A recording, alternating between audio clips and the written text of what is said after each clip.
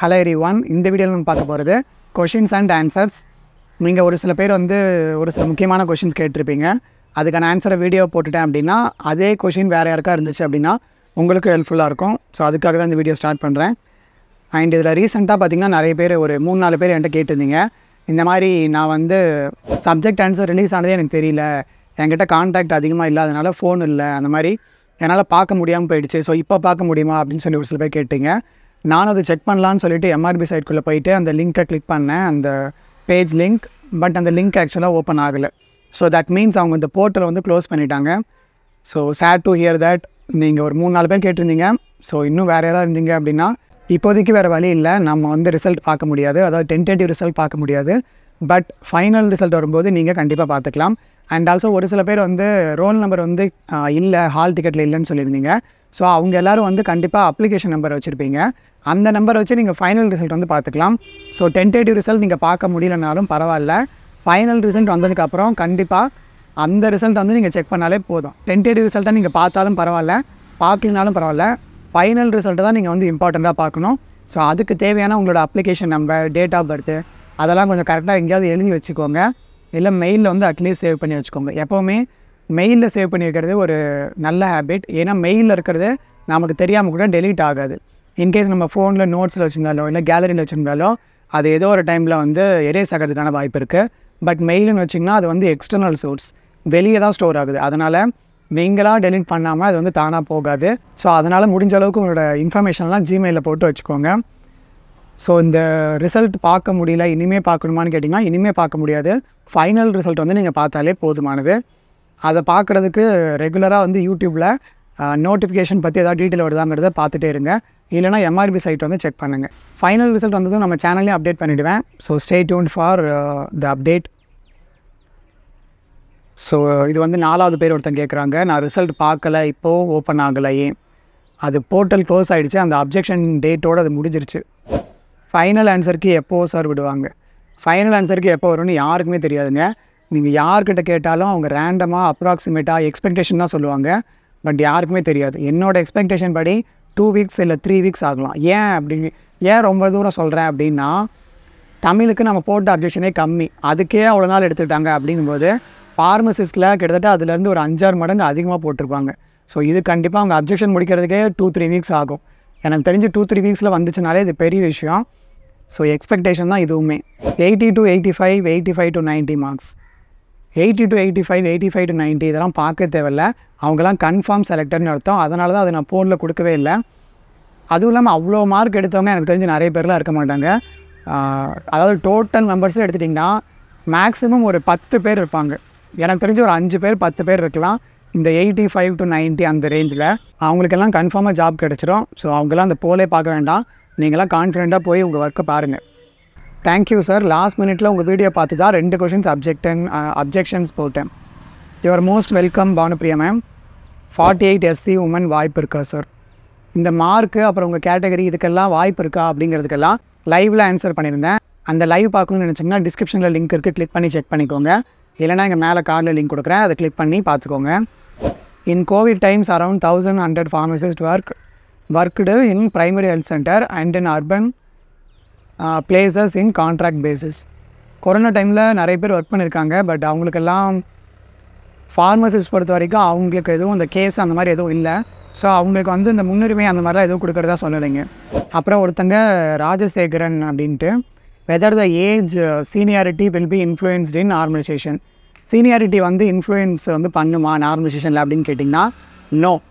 சீனியாரிட்டிக்கும் நார்மலைசேஷனுக்கும் சம்மந்தமே கிடையாது. நார்மலைசேஷன் உங்களோட மார்க்கை சமநிலைப்படுத்துறது தானே தவிர ஏஜை சமநிலைப்படுத்துறது கிடையாது. ஸோ ஏஜுக்கும் அதுக்கும் சம்மந்தம் இல்லைங்க சார். அப்புறம் இன்னொருத்தங்க பார்த்திங்கன்னா அந்த ஃபைனல் கொஷின் போட்டிருந்தோம் இல்லையா, அவுட் ஆஃப் சிலபஸ் அப்படின்ட்டு, அது சிலபஸில் இருக்குது, செக் பண்ணுங்கள். It is also part of சிலபஸ்ன்னு போட்டிருக்காங்க. ஃபைனலோட மைக்ரோஸ்கோபிக் சோர்ஸ், எந்த ஒரு பிளான்ட்டோட மைக்ரோஸ்கோபிக் சோர்ஸுமே அவங்க கொடுக்கல. ஐ மீன் மைக்ரோஸ்கோபிக் கேரக்டர். அதனால் அந்த கொஷின் அவுட் ஆஃப் சிலபஸ் தான்.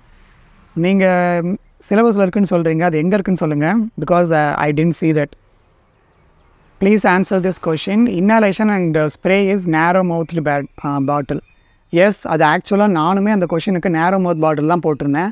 ஏன்னா அந்த இன்ஹாலேஷன் ஆகட்டும், ஏரோசோல் கண்டெய்னர் இதெல்லாம் பார்த்திங்கன்னா அதை நம்ம சுவாசிக்க போகிறோம், உள்ளே தான் எடுத்துக்க போகிறோம். அப்படிங்கும்போது அதோட மவுத் வந்து நேரோ குறுகலாக இருந்தால் தான் நம்மளோட கேவிட்டிக்குள்ளார நுழைக்க முடியும்.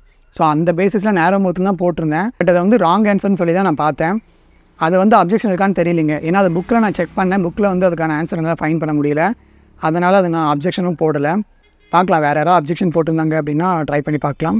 அப்புறம் பாரு அப்படின்னு ஒருத்தங்க, glomerular filtration rate is 100 ml per minute R 125 ml per minute. இதுக்கான ஆன்சர் வந்து 125 ml per minute. Glomerular filtration rate வந்து 125 ml per minute தான் வரும், 100 வராதுன்னு நினைக்கிறேன். அப்புறம் அப்ஜெக்ஷன் இருந்தால் அங்கே சீக்கிரம் போடுங்க, லேட் ஆகும்போது சர்வர் டவுன் ஆகுது. அப்ஜெக்ஷன் எல்லாம் முடிஞ்சிருச்சுங்க. என்னால் முடிஞ்ச அளவுக்கு நான் அப்டேட் பண்ணிட்டேன்.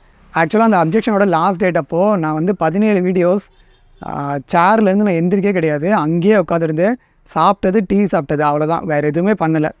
அங்கே சேரில் உட்காந்துருந்தேன், வீடியோ ரெக்கார்ட், வாய்ஸ் ரெக்கார்ட் பண்ணேன், அந்த பின்னாடி வந்து பேக்ரவுண்ட் அட்டாச் பண்ணேன், ஃபுல்லாக அப்லோட் தான். 17 வீடியோ, கிட்டத்தட்ட 1 ஹவருக்கு ஒரு வீடியோ, அந்த ரேஞ்சில் வந்து 1 ஹவருக்கு 2 வீடியோ அந்த மாதிரி அப்லோட் பண்ணிகிட்டு இருந்தேன்.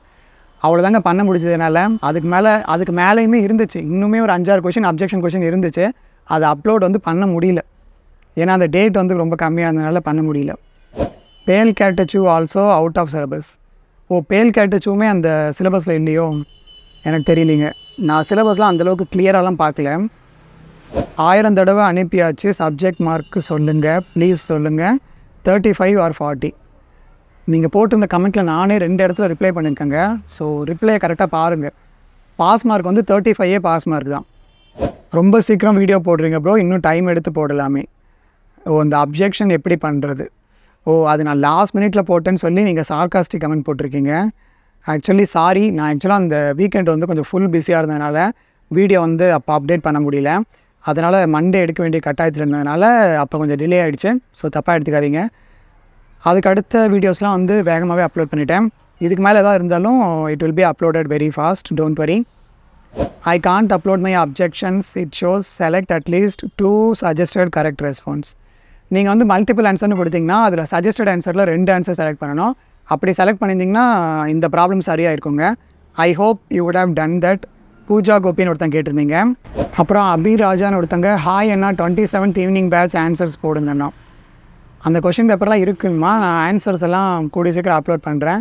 ஆக்சுவலாக 4 செட் ஆஃப் கொஷின் பேப்பருமே என்கிட்ட இருக்குது. அதோட ஆன்சர்ஸ் எல்லாம் விரைவில் அப்டேட் பண்ணுறேன். Stay tuned for that. MBC DNC cut off prediction brother. ஆக்சுவலாக எல்லா கம்யூனிட்டியோட என்னோடய எக்ஸ்பெக்டேஷன் கட் ஆஃப் வந்து ஆல்ரெடி ரெடி பண்ணிட்டேன். ஆனால் இன்னும் எடிட் பண்ணி போட டைம் இல்லாமல் இருக்குது. அதை மோஸ்ட்லி இன்றைக்கி இல்லை நாளைக்குள்ள அப்டேட் பண்ணிவிடுவேன். Stay tuned. இதெல்லாம் ஷார்ட்ஸில் வரும். அதாவது இந்த கட் ஆஃப்னு சொல்கிறதெல்லாம் குட்டி குட்டி வீடியோவாக இருக்கிறதுனால அதெல்லாம் ஷார்ட்ஸில் அப்லோட் ஆகும். அப்புறம் பர்னிங் ஃபீட் சிண்ட்ரோம் இருக்குது இல்லையா, அதுக்கு விட்டமின் B12 டெஃபிஷியன்சி கன்ஃபார்ம் தான் அப்படின்னு சொல்லி ஒருத்தங்க சொல்லியிருக்காங்க.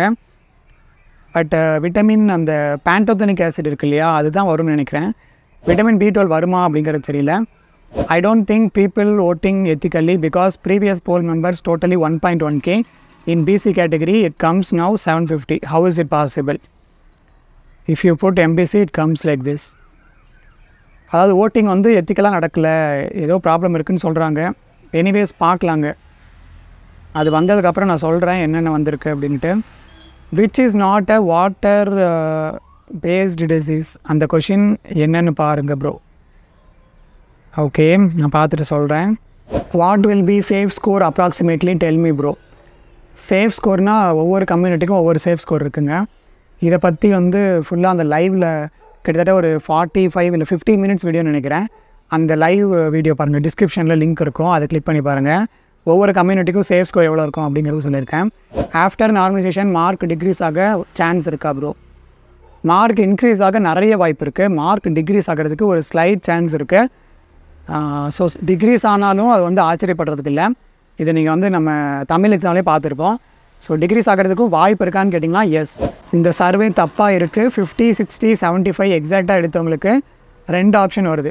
எஸ், அந்த ஓல்டு கட் ஆஃப் ப்ரிடிக்ஷன் இருக்கு இல்லையா, அதெல்லாம் விட்டுருங்க. ஏன்னா அதில் எஸ் அது வந்து கொஞ்சம் அர்ஜென்ட்டாக க்ரியேட் பண்ணும்போது அந்த சாய்ஸ் வந்து நான் சரியாக க்ரியேட் பண்ண விட்டுட்டேன்.